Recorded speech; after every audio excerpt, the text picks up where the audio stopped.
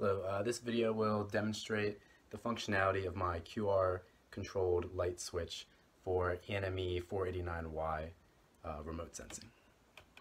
So let's take a look at the code. First we set up GPIO pin 17 as an output pin so that it can receive a pulse width modulated signal to control the servo motor. We start that at 7.5% duty cycle and then change it immediately to 3. Next, we start a video capture, and we set up a detector for that to detect the QRs.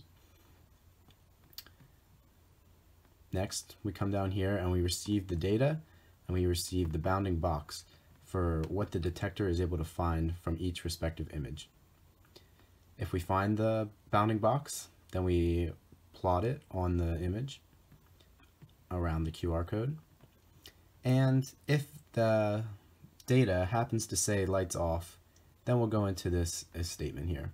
We'll first print the data to the console, and then we'll change the duty cycle of the servo to be 7.5%.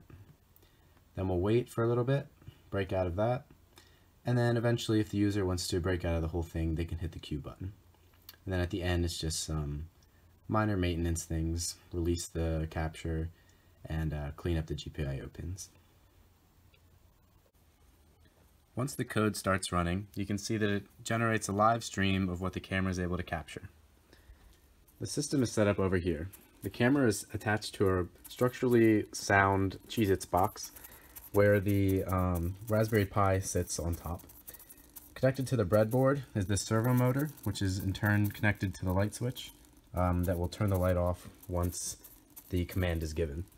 To identify the command, we'll be using this QR code, which is encoded with the data that says lights off. When the QR code is moved close enough to the device,